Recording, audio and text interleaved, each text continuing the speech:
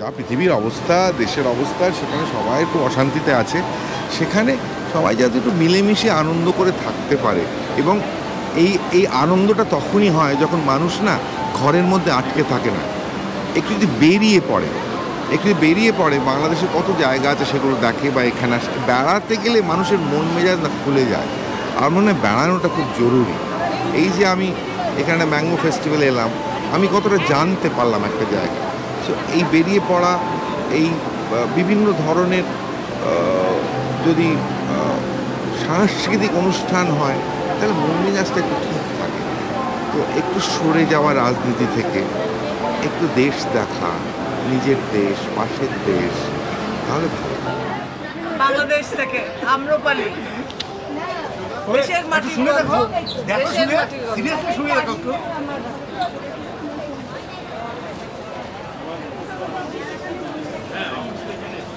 Love Bangladesh, love Dhaka.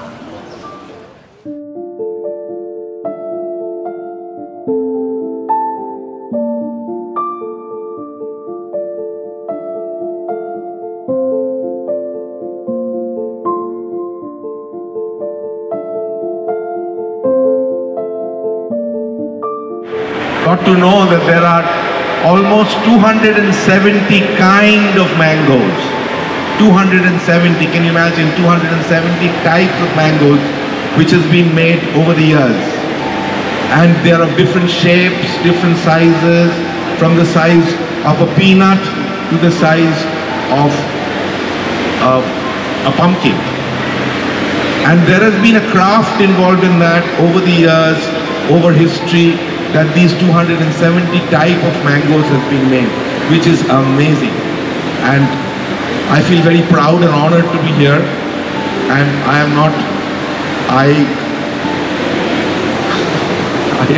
not a historian, and neither am I a specialist on this product. But I just want to say thank you so much, and want to end with something that we are very worried about these days, which is the summer. The summer and the heat is really getting bad. But it is the summer that is the best time for harvesting of mangoes. It is the sun which is very important for mangoes. So it is this terrible heat that we are going. I would like to celebrate this heat with you, and whatever I can do best, which is singing, I would like to sing a song about the heat. Sunshine on my shoulders makes me happy. Sunshine in my eyes can make me cry.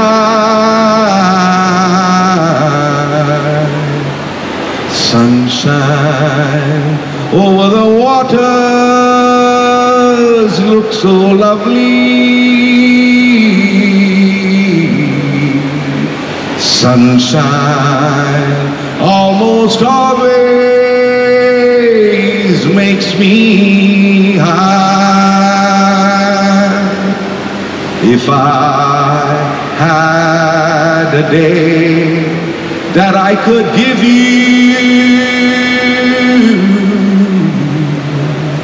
I'd give to you a day just like today. If I had a song that I could sing for you, I'll sing a song to make you feel this way. রোদ্দুর কি ভীষণ মিষ্টি ভোরের বেলায়, রোদ্দুর চোখে গেলে কান্না পায়, রোদ্দুর নদীর জলে জল যায় ঝলসে,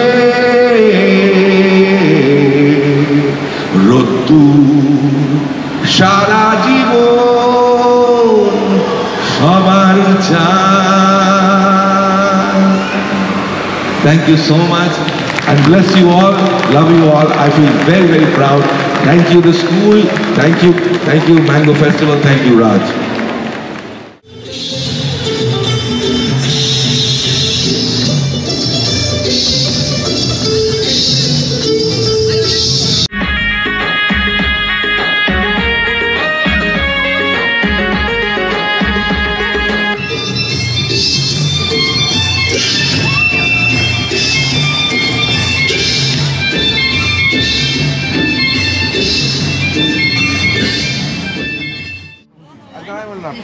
Tell me. I like it. That's why.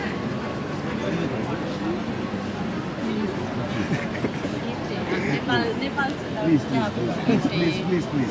नहीं आप अरे আমি এটা কিনতাম না, অদ্ভুত কথা, দিতাম গিফট। তুমি বলে দাও না টাকাটা।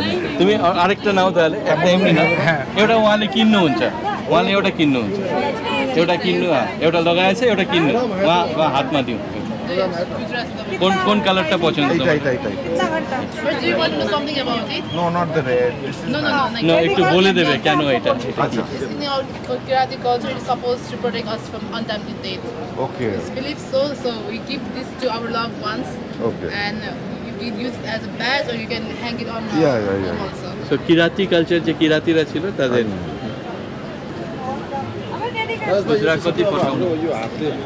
আমাদের অর্জুনকে তো চেনো, অর্জুন হচ্ছে আমাদের কমিউনিটি লিডার। হ্যাঁ, ওই হচ্ছে পুরো জিনিসটা নেপালের এন্টায়ার ইনিশিয়েটিভ ও একা হাতে লিড করে। আমাদের ওখানে 4500 মেম্বার আছে, অ্যাক্টের এন্টায়ার এটাও লিড করে ফর কনজারভেশন। অর্জুন হ্যাঁ, ওই এলিফ্যান্ট তারাই একসাথে মিলে দু বর্ডারের rapid action team. No. Too much. একটা Too much. मेरा तरफ से नेपाल का तरफ से এখানে একটু তাকাও, এখানে দারুণ ভাই। एकछिन यहाँ हेरिदेऊ, उहाँसँग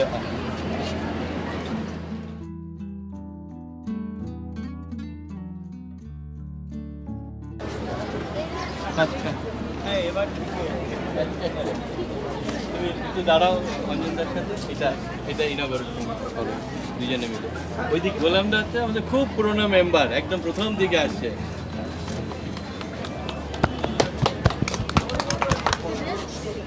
না। Please. না। বাবা বলো না। আচ্ছা দিচ্ছে, তুমি একটা ছবি তো না, দিচ্ছে বিকেলে আসবে।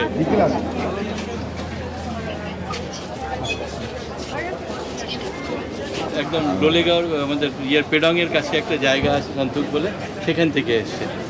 হ্যাঁ, ওরা লেপচা পরিবার এটা বানায়, এটা one of the only enterprises in bamboo. হ্যাঁ, ওটা কি চেন, ওটা তুমি তোমার কোন জিনিসটা পছন্দ বলো, আমি পরে তুমি যখন বিকেলে আসবে কোনটা পছন্দ বলো। আমি কি বলবো এটাকে, বলো না যেখানে। एउटा गिटारमा चाहिँ अञ्जन दत्त भन्ने लेखिदिनु, म भनिदिन्छु आएर ल। একটু রোদ্দুরটা পড়লে হবে,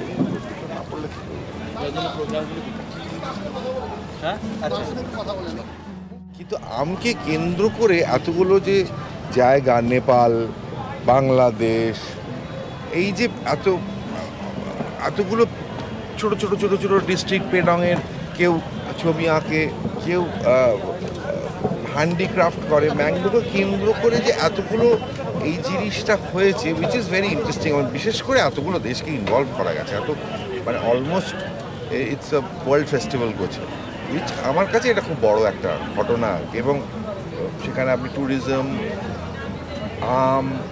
আমের যাবতীয় যা জিনিসপত্র প্লাস হেরিটেজ সমস্তটা নিয়ে যে মেলাটা হয়েছে, এটা খুব ইম্পর্টেন্ট। শুধু আম বিক্রি করার জায়গা নয় এটা, কে কোথায় ছবি এঁকেছে, কে একটা বাঁশের কাজ করেছে, এবং বিভিন্ন জায়গা থেকে, বিভিন্ন ডিস্ট্রিক্ট থেকে, বিভিন্ন মানে অ্যাকচুয়াল মানে যারা সেখানে থাকে, ফ্যান্টাস্টিক। আমার খুব অদ্ভুত ইন্টারেস্টিং লাগছে। দাদা, মালদা এবং আমাদের এদিকে উত্তর দিনাজপুর যে সমস্ত জায়গার আম এখানে এসেছে সেগুলো আপনি দেখলেন, তো সেই নতুন বহু ধরনের আম এখানে দেখা গেল। এত ভ্যারাইটি আছে আমি জানতাম না, আমি শুনেছি ইন্টারন্যাশনালি এটা, কিন্তু এটা আমার কাছে যেরকম সারা পৃথিবীতে দার্জিলিংয়ের চা যেরকম ইম্পর্টেন্ট হয়ে গেছে, আমার মনে হয় সারা পৃথিবীতেও আমাদের এই নর্থ বেঙ্গল বা বেঙ্গলের আম খুব ইম্পর্টেন্ট হয়ে গেছে সারা পৃথিবীতে, শুধু বেঙ্গলে বা ভারতবর্ষে না।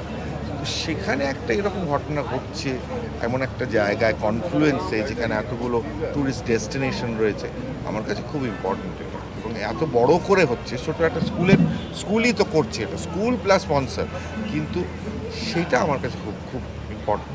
তো আরও কি এটা তুলে ধরা উচিত না, এই আমকে মানে বিশ্ব মানচিত্রে আরও এগিয়ে নিয়ে যাওয়ার জন্য?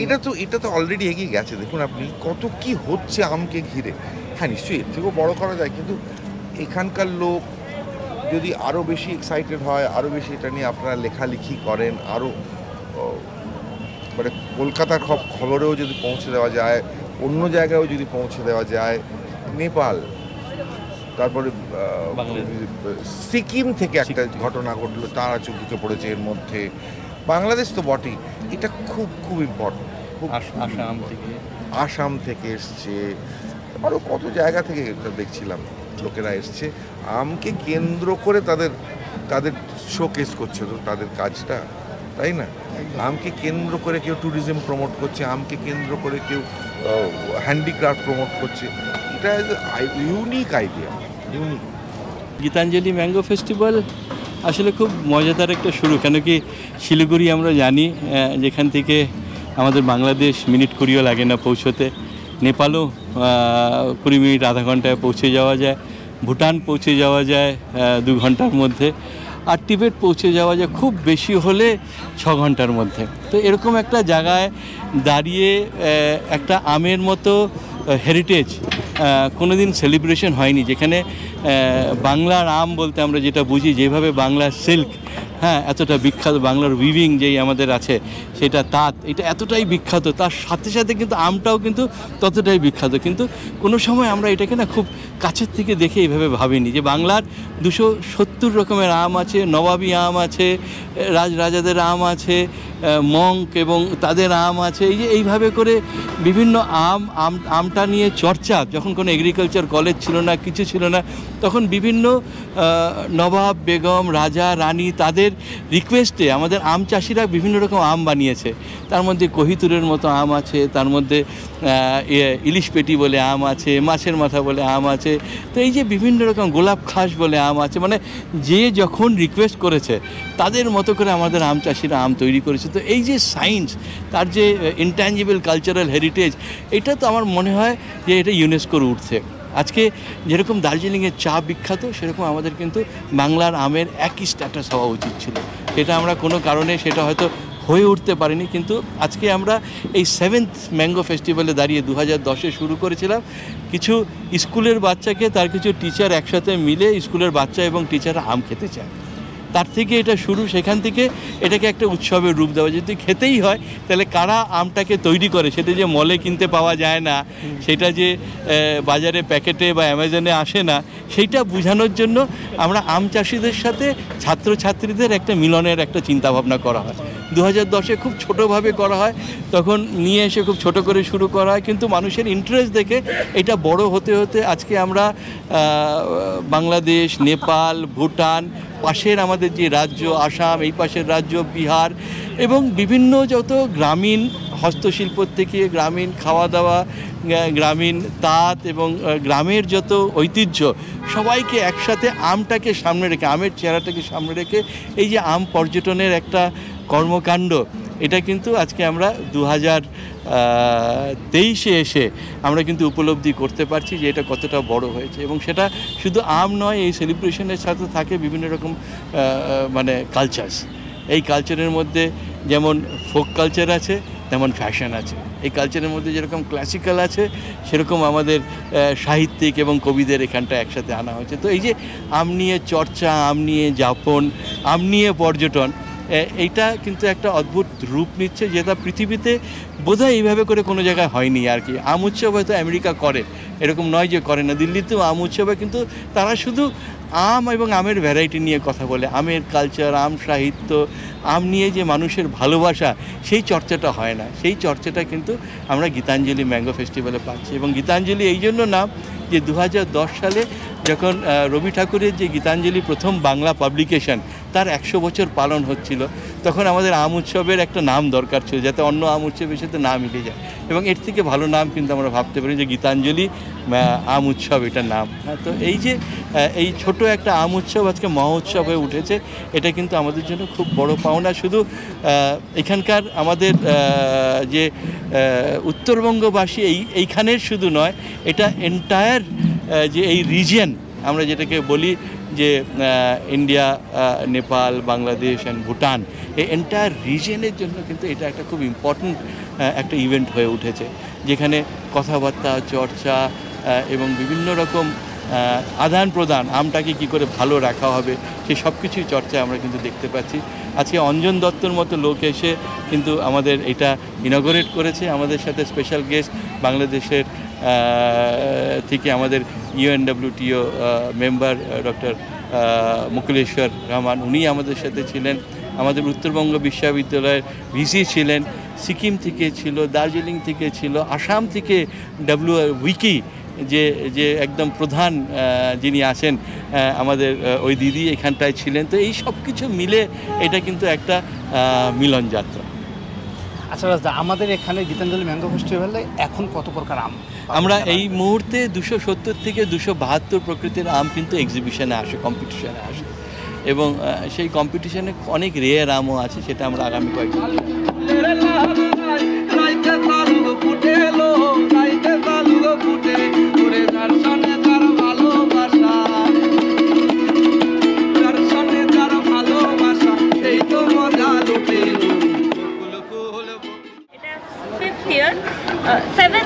সেভেন্থ ইয়ার, তার মধ্যে 1 বছর যেটা হচ্ছে আমাদের অনলাইন করা হয়েছিল বিকজ অফ কোভিড। আর তাছাড়া হচ্ছে এইটা খালি যে ম্যাঙ্গো তা না, এখানে যেরকম বাচ্চাদের একটা ইন্টারাকশান আছে, এখানে ডিফারেন্ট মানে বাংলাদেশের কালচার, এখানে নেপালের কালচার, তাদের হ্যান্ডিক্রাফটস, সমস্ত কিছু মিলে সবার সাথে সবার একটা এক্সচেঞ্জ প্রোগ্রামও এটা একটা। আর এখানে বিভিন্ন ধরনের বিভিন্ন জায়গার স্পেশালিটি যে আমগুলো আছে সেগুলো, যেগুলো আমরা হয়তো অনেক মানে নামও শুনিনি, সেগুলো যাতে আমরা ডিসপ্লে করতে পারি, আমরা বাচ্চাদেরকে সেগুলো শেখাতে পারি, তাদের জন্য একটা মানে তারাও যেন মানে ভবিষ্যৎ প্রজন্মও যেন সেই নামগুলো জানে যে এগুলো কি কেমন বা কীভাবে তারা চাইলে গার্জিয়ানরা কিনে নিয়ে গিয়ে সেটা তারা টেস্ট করতে পারে। সেই হিসাবে আমাদের ইভেন এখানে আম বাজারও আছে। সেটা প্রথম দিন, আরও 2 দিন কী কী আছে? আরও 2 দিন এখানে বিভিন্ন রকমভাবে কালচারাল অ্যাক্টিভিটিস আছে, বাচ্চাদের ফ্যাশন শো আছে রিগার্ডিং মানে কোলাবোরেট করে ম্যাঙ্গোকে নিয়ে। আমাদের একটা ইউবা ক্লাব এখানে, ট্যুরিজম ক্লাব, যেটা একটা CBSE যে স্কুলগুলো আছে তাদের সাথে কোলাবোরেট করে মিনিস্ট্রি অফ ট্যুরিজমের একটা তার লঞ্চ প্রোগ্রাম হবে, তার কিছু প্রোগ্রামস আছে আমাদের। তারপর আমাদের এখানে সানডে ইভিনিংয়ে আমাদের এখানে রাজু দাস বাউল এজ এ স্পেশাল গেস্ট এখানে আসছে। হ্যাঁ, তো বিভিন্ন রকম কালচারাল প্রোগ্রামসগুলো এখানে তাছাড়াও আছে। জীবন পূর্ণ করো লবণ দানে, আগুনের পরশ মনে ছোঁয়াও প্রাণে, এ জীবন পূর্ণ করো, এই জীবন পূর্ণ করো, এই জীবন পূর্ণ করো, এই জীবন পূর্ণ করো দহন দানে, আগুনের পরশ মনে ছোঁয়া